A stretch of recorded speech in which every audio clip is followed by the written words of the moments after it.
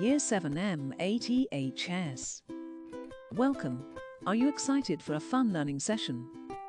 Make sure you have your book and a pen before we start.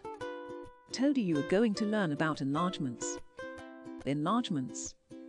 When a shape is enlarged, the shape does not change, but the size does. The scale factor of enlargement tells you by how much the size of a new shape will change compared to the old one.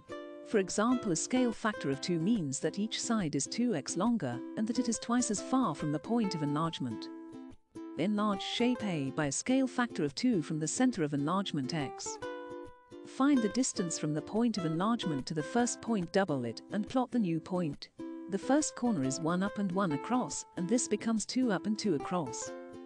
Repeat the process of finding the distances and doubling to plot the points. Or if you are confident in the first point, draw the shape using lines that are twice the length of the original. A scale factor that is a fraction actually makes the resultant shape smaller. For example, a scale factor of half actually makes the shape half as big and half the distance from the center of enlargement. As we are enlarging by a quarter, the resulting shape will be smaller. Find a point and its distance from Z, then divide this distance by 4 and plot the new point. Repeat and draw the shape. The new shape should be 4 times smaller than the original.